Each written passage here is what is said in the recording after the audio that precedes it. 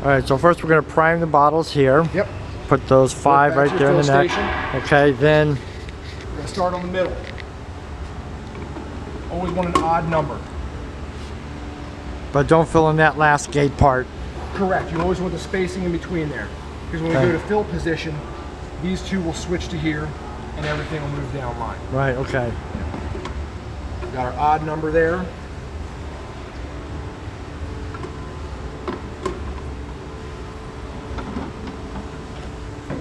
And we just work back to our fill nozzle. So odd number here, odd number here. Correct. Okay. And these can... Actually, this is even, odd, odd. Okay. We can do some dry running. I'll show you how that works. Yep. Okay. So that's your line prime right there. And then I'll do sometimes some dry run features where we'll get into the controls here in a minute. That's your initial setup. Like I said, we've got some nice drawings we provide for you as well on how to set up indexing for a dual head. Okay. So that's set up. The next step is... You come in here, power the machine up, so as long as you've got your sensors made, release your reset. Power up the machine. Top is your status bar. That's going to tell you things at once or if it's missing. So right now, you'll technically be ready to run, but we're going to go in and show you how to configure things and configure the conveyor. So this is your typical run screen there. So what we would do next is actually come into our test menu, and you can actually run the conveyor and check the indexing to make sure bottles are moving properly. So you turn our conveyor on, let that get up to speed, and then when you press the index button, that'll switch the pins one way.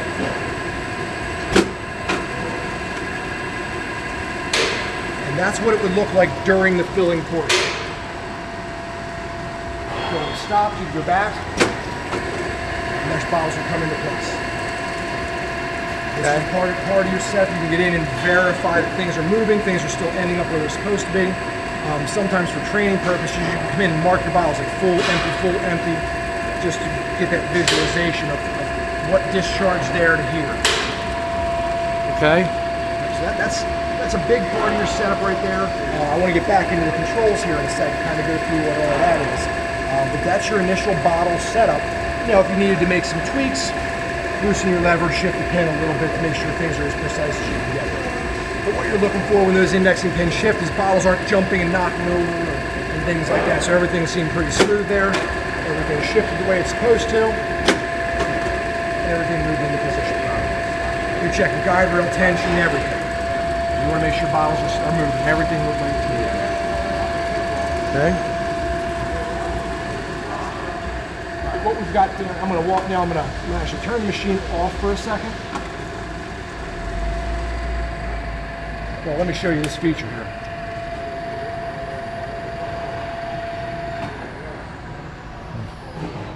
Basically, that's not having a funnel in place. You cannot put power to it unless you've got a funnel in place or something in here. So you guys got a clean out tube or clean out dummy that'll go in there? No, because once you take the funnel off, the auger starts turning. Well, exactly. So there's no clean out. You know, as soon as you expose anything in there, no power. But there is a hub, an alignment fixture you can put in there if you needed to run the machine, but I always advise just put the funnel in place. So we do have a test fixture you can put in there to verify alignment of the coupling to the drive shaft, which we'll go over as well. Okay. Here's all the information about your machine, software and things like that, call number if you ever need us. Okay. And as you can see, up top, no control power, check emergency stop circuit. And again, these are wired into the emergency stop. So emergency stop, as well as these wire back into that safety circuit. So once you get into your main screen, I'll just go through some of this without the machine being on. There's a lot going on here. What we're actually doing is telling you, filler 1, filler 2, what's happening. So your I/O is going to light up different colors as the machine's running. So as the auger turns on, that'll turn green. As the agitator turns on, that'll turn green. When it turns off, it goes back to a red state. Conveyor speed, you can increase or decrease right here. total counts of basically your production run. Per minute. Total counts is total bottles filled that day. Oh, okay. CPM is your containers per minute. Here's your auger settings, 33, how many revolutions you're making.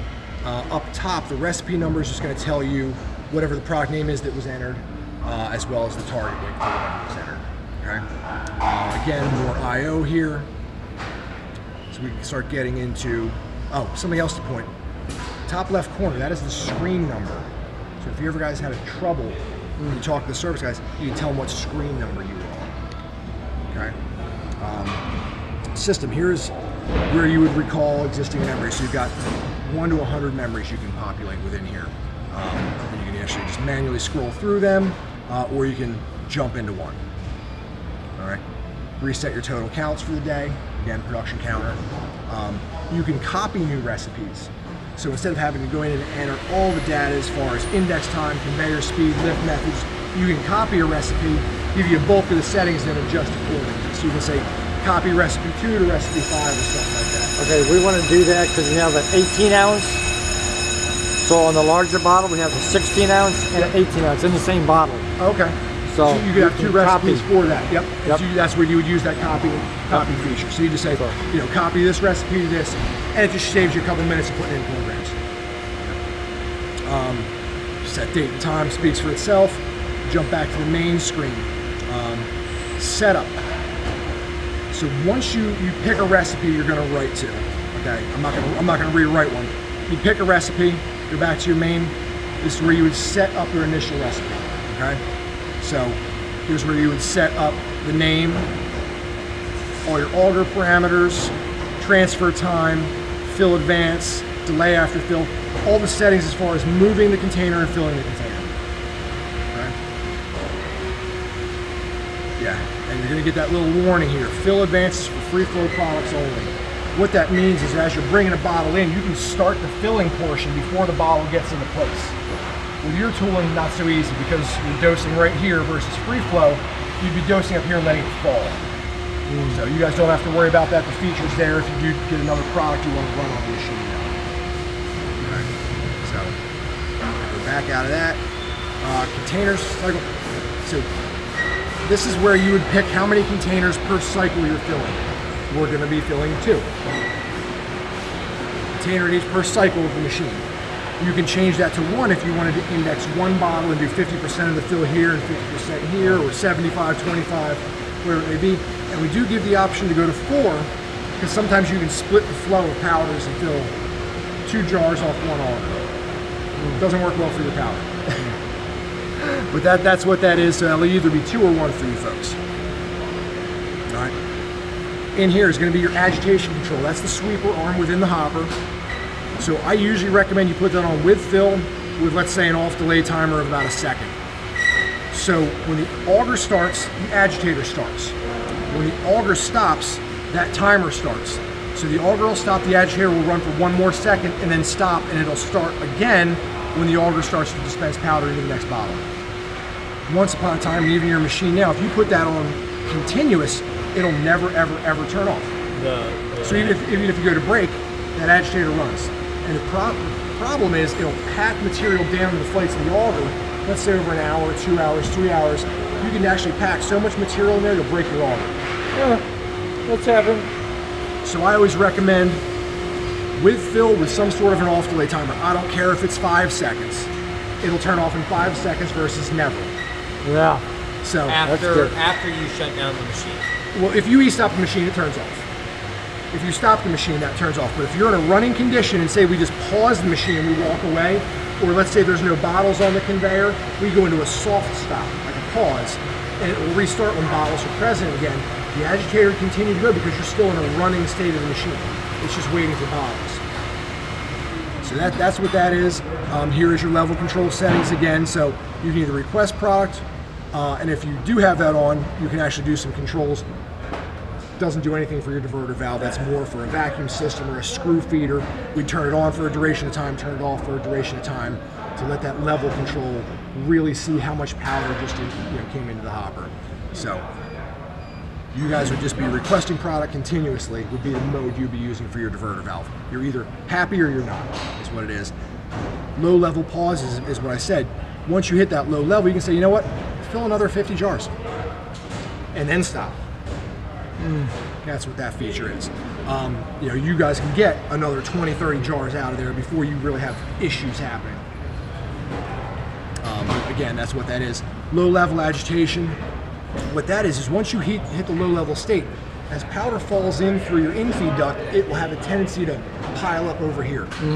Low level agitators will run that agitator regardless of the setting here to level that material out and give you a true reading on that probe. And that's what low level agitation is. And I said, so this supersedes that setting, but once we're at a high level, it'll go back to that setting. Okay. That's what that is. So we're going to turn that guy off for the time being. We're going to do that again for this one. We're just going to put a second delay in there. So that's the same. Basically, you've got two fillers, basically, so you're doing everything twice. Okay. So we were in head 2. Now we're in head 1. I see. Same thing. It's got all the same screens in there. That's what that is. All right, lift and vibration. This is that pneumatic lift. So lift hold is you're going to come up, you're going to start your fill, and you're going to drop away. Extended hold means you would come in, lift to whatever your lift setting is, hold for the full duration of the fill. Once the fill stops, we'll set the container down and pass it on through. Lift hold time works with normal, or works with the hold method. So what that is saying is jar will come in, it will lift and hold for 1.5 seconds of the fill cycle, and then it'll drop away. Normal lift means it'll go in, start, fill, and just drop away at whatever speed you've got it set to. So you've got multiple lift methods. But if you guys aren't going to lift, you just go to none, or extended hold, which you could just kind of come in and do one of these. My advice is usually no lift, it's faster. That's what we'll try first. It's great when you need it though, because it's troubling to do that afterwards. So that's what all that is. Vibration option is not installed. Right. It can be installed. Software is hidden in there. We can enable that feature. We just need to mount the vibrator in there. All right. You can't do that with the air cylinder. This air cylinder? No. Oh, vibrate? No. We typically put the vibration actually inside the conveyor channel. It will be mounted inside here. Oh, we cut out a little square there and vibrate right through the chain. Yeah. I don't think that one's got it either. But that's what that is. It's a vibration station. Pneumatic vibrator. Electric. Electric? Electric vibrator. Yeah. Setup filling accessories. This is not a real important feature. This is more for reference. So if you guys have multiple sets of auger tooling, which you do not, you would come in here and say, well, okay, certain recipe called for that size auger. Oh, I want to verify I've got that size auger in the machine. So that's just a reference. It doesn't change anything in the machine. The machine doesn't look at that for anything because it has no way of determining what you put in there. Right. So that's what that is. Again, just a reference point for either fill head. Those are your basic setups for generally running the machine. So if you know what you're looking for, it's pretty easy. I always just say, walk through.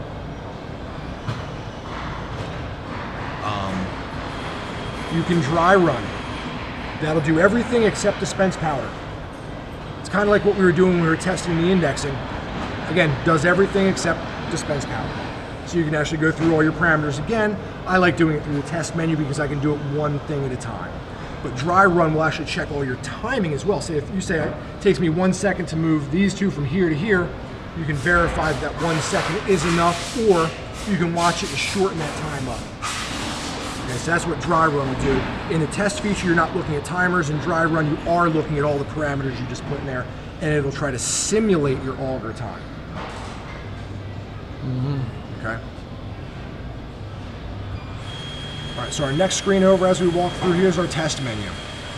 Obviously this was the indexing we were doing, so you can turn your conveyor on and off, cycle indexing back and forth, test augers and agitators. Again, it's testing your I/O of your PLC. You can jog your auger. Jog auger looks at this. However many times. Usually I'll say if you want to prime it up, put it in like a smaller setting. So that's your weight as well. Correct. revolutions equates to weight. So is that where you change it if you need to adjust the weight? No, you would actually change it through your setup screen. So you would, whoops, my bad. Right here, auger 1, auger 2. Yeah, that's where Can you do would- that on the fly? I don't believe you can. You got to stop it. I think so. Yeah, I'm gonna have to say we'd have to stop that. Yeah. No, you don't have to stop. You can run, you just have to go in through the screen. So it can be done on the fly, just not from the running screen. You just come in here as the bottles are going, and you can just increase. Yeah, you can either pause or do it as you're going, and just increase or decrease. So you don't have to stop the machine to change those settings. Settings in here you can all change on the fly during production. Okay. Yeah. It's not like you need to stop in that and go through a sequence and then re-upload that or anything. It'll constantly be looking back to that screen. And that screen is a setup screen. Correct. That is in your setup screen. Yep. Okay. Easy enough. We'll go Okay. through this a little more. Again, back to the test screen. So this is again testing features. So you can test your auger, jog it a little bit. Hopper empty is as soon as you hit hopper empty, both the agitator and the auger begin to turn. And they turn until you toggle the switch back off. Okay, so keep that in mind. That turns on everything and things come out. Same thing goes for head 2, head 1. So head 1, head 2. Test your level control signals. Test your agitators. So what happens if you flip that It would send a signal. to the diverter? Okay. Well, basically, we're outputting through the PLC now because these level controls are wired back to the PLC. So right now, it's sending a signal to change the diverter. Yeah, so we're basically saying head 2 would be calling for proc now, so you'd want to see your diverter discharge for head 2. So this is just one way of checking some of the functionality of the machine without opening the control cabinet and going in there and actually looking at the I/O lighting up on the PLC. So again, head 2, head 1. Again, you can kind of watch signaling. Again, this doesn't do much for you. This is check wear signaling. And testing your lift and vibration. So again, just one method of testing things without having to go in there and actually look at the PLC output. And Where's the motor controls? the VFD, Or the the breakers. no the for the motors for the fillers. Yeah, all your overloads and breakers right here. So they turn at 60 hertz. Correct. Okay. Yep. These have a mechanical speed change on them, so you've got a 3-step puller at the drill press up here. So it will change automatically, or No, it's a mechanical change if you wanted to change it. Okay. Doesn't buy you a lot, I'm going to tell you right now. I mean, Yeah. hundredths of a second. I mean, it's a minimal change, and usually it So makes it's the set on the lowest one right now. set in the middle of the road. You can go faster or slower from here. Yep. You're set at approximately 600 RPM. You can go to 450 or 750 discharge speed of the auger. Oh, it's set at 750. Okay, so you are on the max speed. All right, let's give it a tug. Off it comes. Oh, held in by dowel pins. Exactly. Well, that's what brings you back to alignment. Now, these 2 bolts are your alignment. Don't mess with them. You guys want to mark them red, but those are your alignment. Use the knob to take everything off, and you can remove the hopper or just these knobs, separate the coupling, but that coupling relation to that L bracket is your alignment of that coupling to the shaft.